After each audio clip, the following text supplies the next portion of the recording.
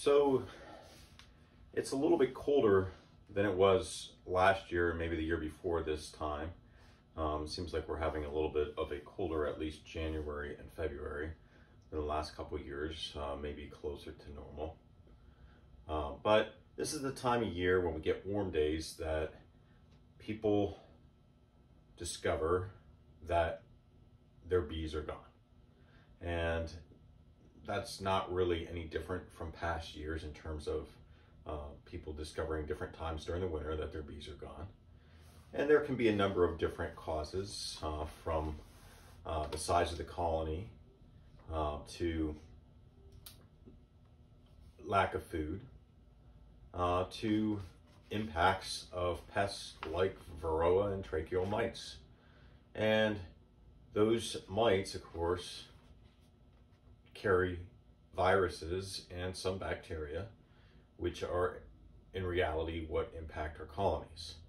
And the impacts can take a while to catch up with the cluster, especially if it's a large bee colony. It may be later in the winter when they will succumb as the weather drops and it gets cold to the effects of those viruses. And so we then discover this time of year that they're not alive. And so I'm not going to comment on the commercial side. There's apparently talk of huge losses this year. I don't have thousands of colonies, so I'm not going to comment on that. I'm sure that will be looked into further.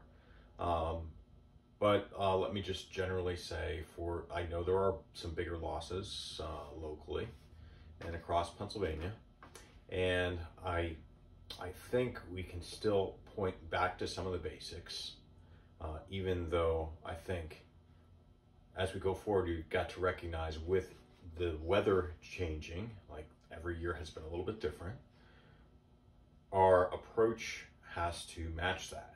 And we often get into a pattern or trying to predict, well, I do this on a particular month or time of year, and that can create a lot of problems. So for example, in 2024, we had a warm start to the year. We had some drops, some cold then in the spring, back and forth, rain when the first heavy honey flow in May hit, then a lot of dry, and then a little bit of rain the end of the summer. Some places in PA had more, northern PA had more, and then a very, very long fall, almost to Thanksgiving. So it was really different than maybe your average year. And that has impacts on the food for the bees. Pollen quality can vary based on weather, based on rain, and you often don't see the effects for a couple of months. The pollen a couple of months later from plants that suffered poor conditions months ago can impact them. And so that can have a huge effect also on the bees.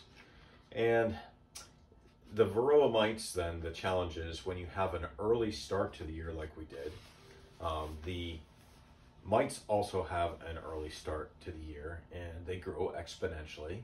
And the problem with most of the year, spring into summer, is that bees are building and regenerating constantly. And so it really hides the problem because the mites primarily are under the caproot unless you have a really bad situation. So we most likely had people who had high mite counts that may not have been as visible in the summer, and those were the colonies that crashed early fall. And then we have other people who had mite levels that were probably under control until we got to the fall.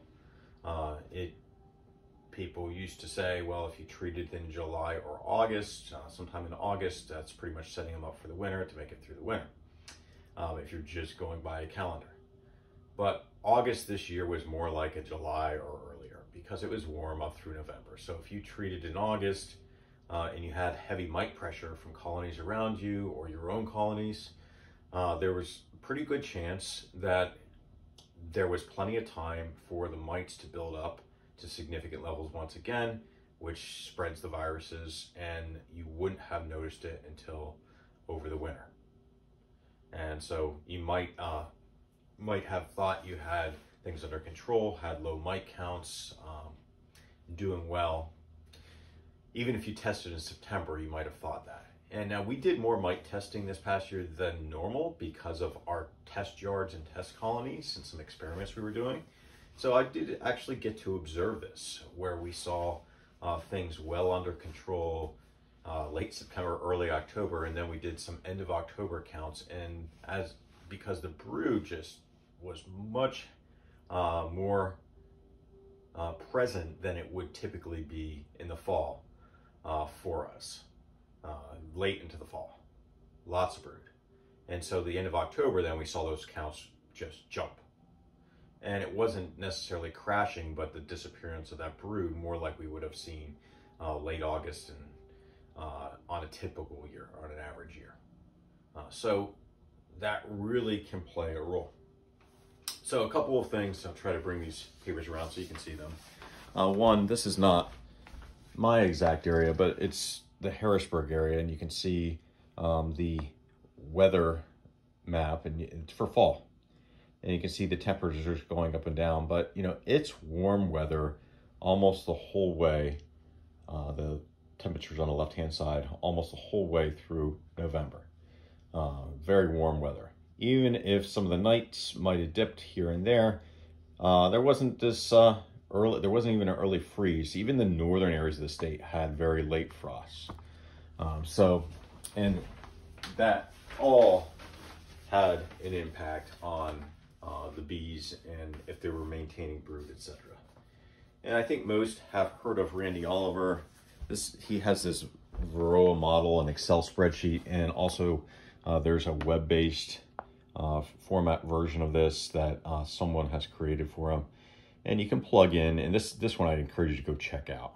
You can plug in starting mite levels and when you're treating, what the efficacy you think of the treatment is. And you don't want to guess on that really, but I put some averages in just to kind of show you. So if someone treated, let's say they treated in the spring, if they're treating their bees, or they didn't have high mite counts, or thought they didn't have high mite counts, and they did a mid-August treatment as the mite count started to go up, or because they were just treating based on a schedule. You can still see on the far right-hand side, that dark shaded area, it's a colony crashing over the winter because it's just not enough for the exponential growth of the mites. And yeah, check out this model.